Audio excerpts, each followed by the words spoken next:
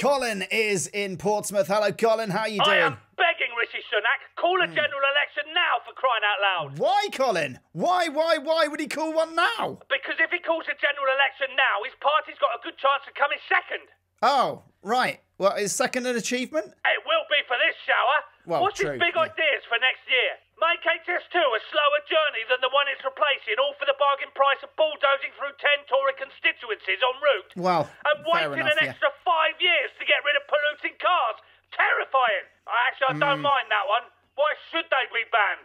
Last week was chilly outside, for God's sake. Well, Colin, you know, putting children in porter cabins instead of schools might be the vote winner he's promising it to be. They do seem to prefer it. Well, they do, but I don't think they'll come third, Colin, not in this system. Don't be naive, Anthony. Right. The Lib Dems' whole strategy is to point at the Tories and say, oh, they're a bit daft. It's masterful. It is. I'm telling you now, Rish, call it now, or you'll be behind the Lib Dems, the Greens, Count Binface and the SNP, and that dolphin who beat Nigel Farage, who, to be fair, has some decent ideas on tuna. And reform, Colin. Let's not forget about... No, not having that. I won't go that far, Anthony. No, let's true. not muck about here. Yeah. Anyway, thanks for having me on. Love to the family. Love to the family, Colin. Love to the family. Are you still in prison? Yeah.